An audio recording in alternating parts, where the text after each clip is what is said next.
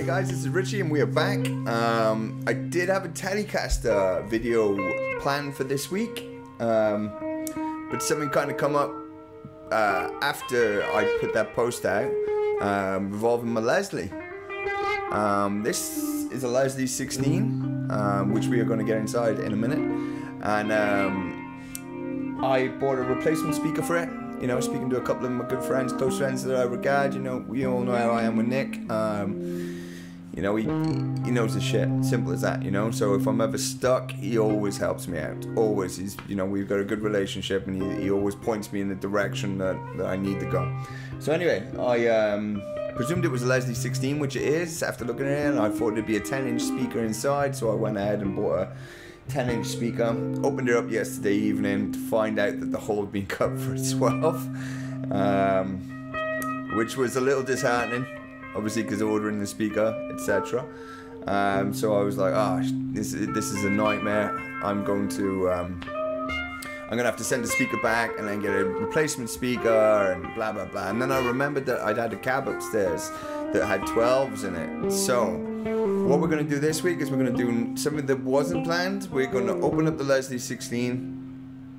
We're going to get inside it, and we're going to replace the 12-inch speaker. And I'm going to give you an honest opinion on what I think a speaker does, and if it, you know, if I can noticeably hear any difference. The speaker that was in it looks to be quite an old one. The one that's going to go in it is a Celestian Greenback. So yeah, we are going to get into it. We're going to change the speaker. I'm going to show you the insides of a Leslie, show you the workings, and then I'm going to play through some tones using the Leslie on both speeds, and give you an honest opinion of what I think there is done. Let's get into it. Okay, right. We have got the Leslie out. I've got an old cab here. This is an old Sound Dune cab with 212 in it, Celestians. And then I've also got a 2-rock up here. We've just battled with this for a little while, and unfortunately we couldn't get the right Allen key to get into it to open up the speaker. But on closer inspection, that's a 30 watt speaker anyway. The 2-rock has a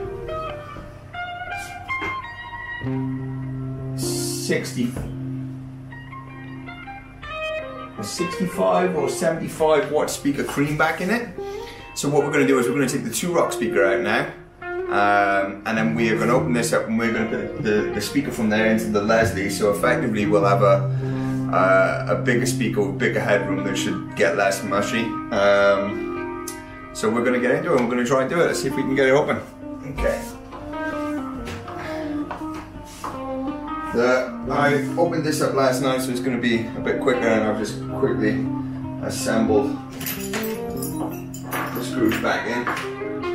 My dad's going to take the back off there. We might have a bit of soldering to do, but it should all be very simple stuff. It's just a speaker swap, which isn't nothing too scary, so we can get into it. I'm actually quite glad that I just spoke to Nick on the phone, and he was like, well, if you're going to put the 35 watt speaker in it, you're not really doing anything different. You're just swapping a lower wattage speaker, which was in it, for another lower wattage speaker. So the 2-rock has a bigger wattage speaker, which is going to give me that headroom I want. So it shouldn't get as mushy as perhaps as the low wattage one did. I mean, we shall see how it handles it. The speaker coming out of the 2-rock is a good speaker. It's a creamback. I really like those speakers. And the 2-rock does give good tone. And this is only until my EV speaker comes back, or I get another, probably Eminence or an EM 12 to go in there. I don't want to take the speaker out of the 2-rock, and it's not going to be in here forever. It's just for the purpose of this video and seeing if it does make a big difference having the bigger headroom speaker in the Leslie. Okay, so we're almost in there now. We're almost open. The Leslie is a little bit awkward. I've got a bit of work to do in there on the power anyway, because the power cable's come loose. But and it's also quite awkward to open at points.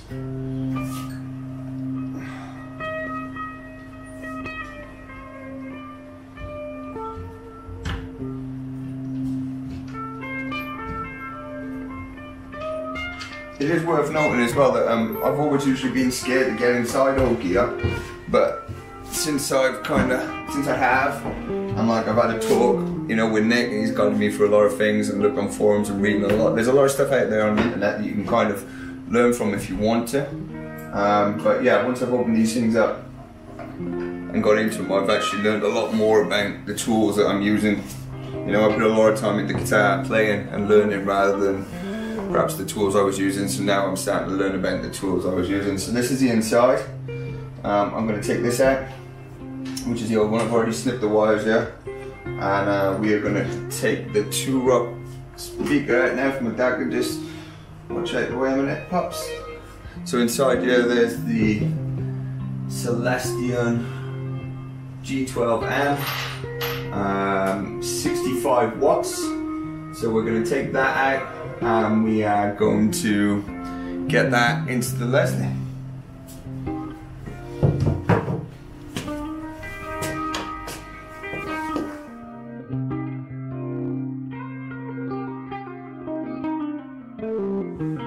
Right guys, we've got the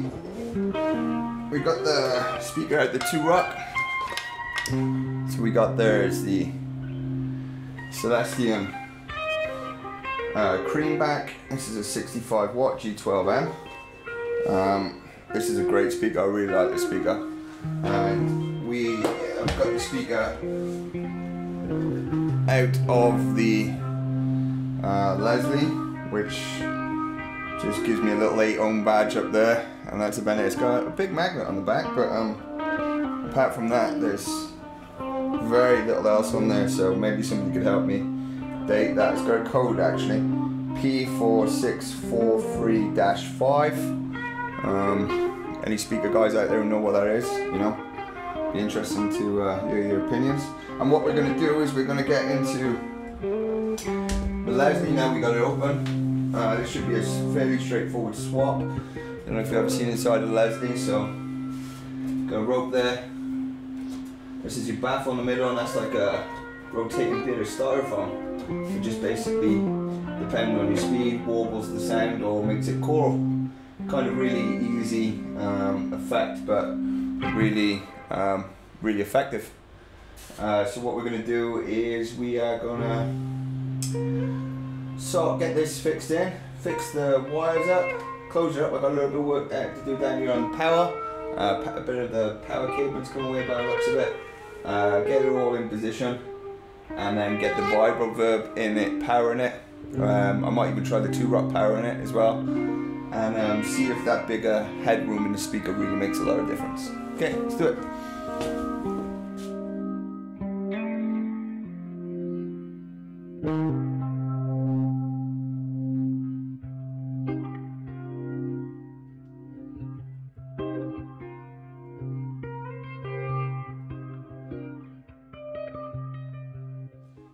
Okay guys, we've got it into position and hopefully all fixed.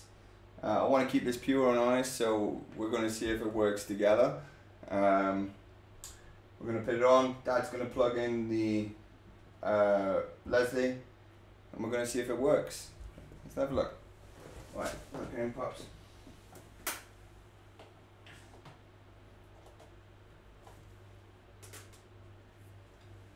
Okay. Spinning, you can see that.